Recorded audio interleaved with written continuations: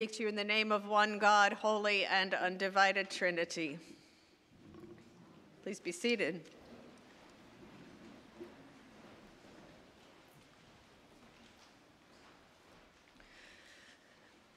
I would guess that if your Thanksgiving Day was anything like mine, it involved a lot of food.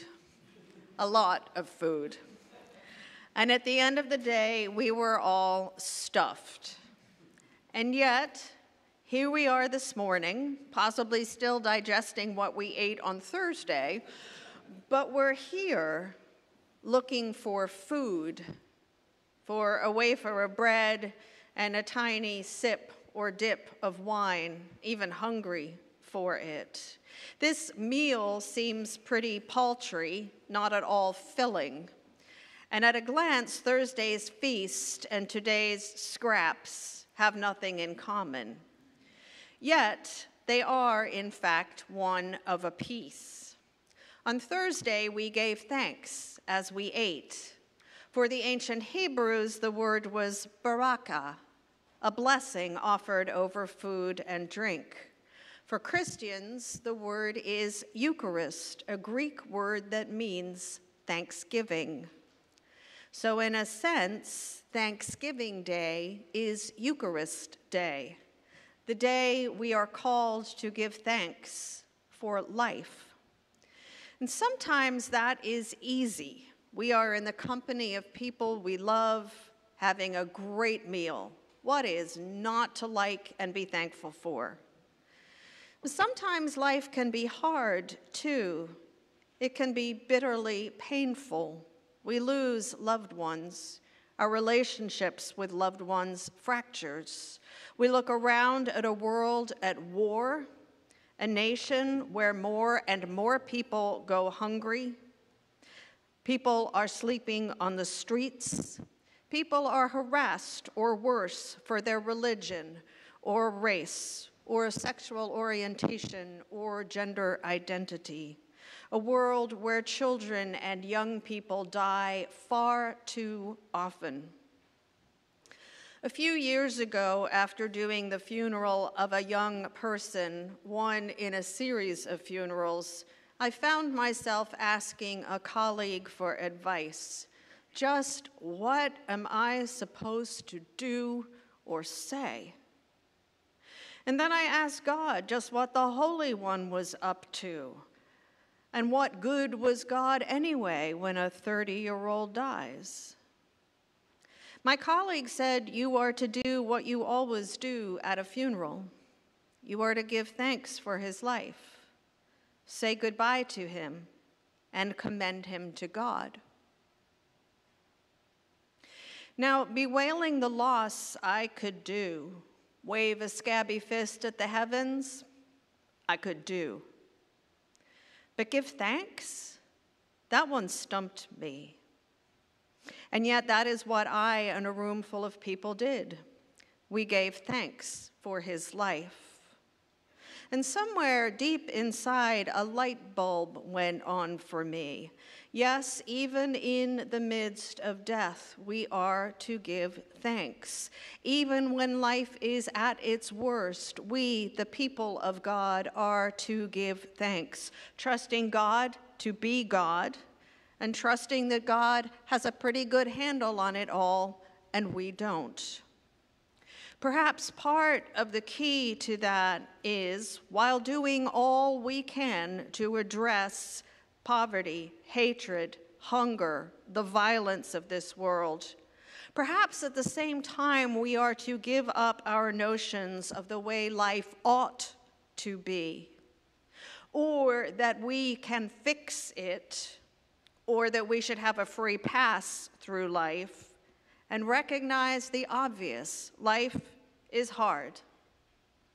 People die in all sorts of ways, but we never, ever die to the love of God. And in between the cracks of life are 1,000 reasons to say thank you to God and to one another for the gift of every moment of love and life in this world and in the next. The great Annie Dillard, in her book Pilgrim at Tinker Creek, writes, "I think that the dying pray at the last, not please, but thank you, as a guest thanks her host at the door. Falling from airplanes, the people are crying, thank you, all down the air." The people of God have been doing exactly this for millennia. The Hebrew people had barakath, blessings, for every aspect and event of life. Bane or blessing, they had a prayer. If the news was good, it was, "Blessed be he who is good and does good." If it were bad news, then, "Blessed be the judge of truth." It seems they understood that humans had a duty to pronounce a blessing on all of life, the bad and the good, because all of life came from God. Centuries later, the Celts understood this too. They had a prayer for everything, for all of life, every mundane act, every good, every ill, because it is all from God. The Hebrew Talmud says it is forbidden to taste of this world without a blessing. Now, I have a hunch that we gathered together to ask the Lord's blessing on some level already know this. Anyone who has participated in the breaking of the bread and the lifting of the cup, who has given thanks for the life and death and new life of Jesus the Christ, we know this deep in our bones. We do not pray for and give thanks for the good bits of Christ's life and then engage in a series of curses for the rest of it. No, when we gather here for Eucharist, for Thanksgiving, we remember and celebrate the whole of Christ's life, the defeats and the victories, the star-filled birth and the violent death, the agony and sweat of Gethsemane and the wonder of the empty tomb, all of it.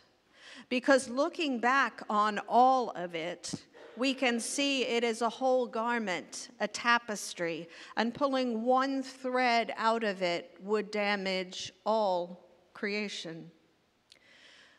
So our challenge today is to see our own lives in the way we see Christ's, to give thanks not just for the whole wonder, mess, pain, and joy of Christ's life, but the wonder, mess, pain, and joy of our own. To say thank you for the things we welcome, as well as the things we would do almost anything to dodge. Perhaps one way to remind ourselves of how to do this is to think about what we do when we hear a scripture reading here in church. Sometimes in response to a reading, it is really easy to say, "Thanks be to God" at the end. You know, when we hear something about God's goodness or love towards us. But what about when we hear about Zechariah getting struck dumb for being obstinate? Or one of the Hebrew prophets thundering, "I will bring such distress on the people that they shall walk like the blind because they have sinned against God, and their blood shall be poured out like dust and their flesh like dung."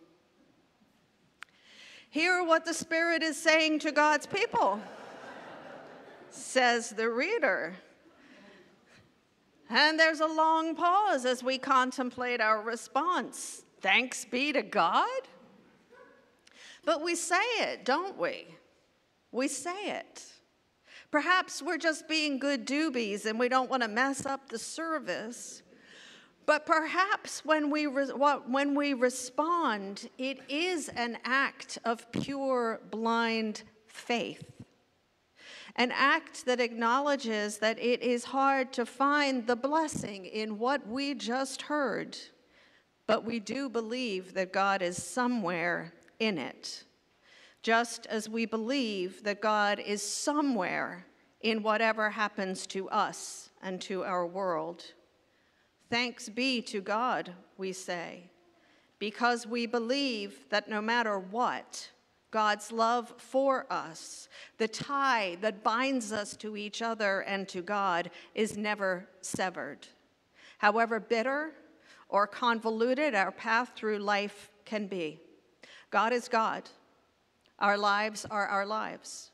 We can love them or not, give thanks for them, or spend them consumed with anxiety, anger, and regret.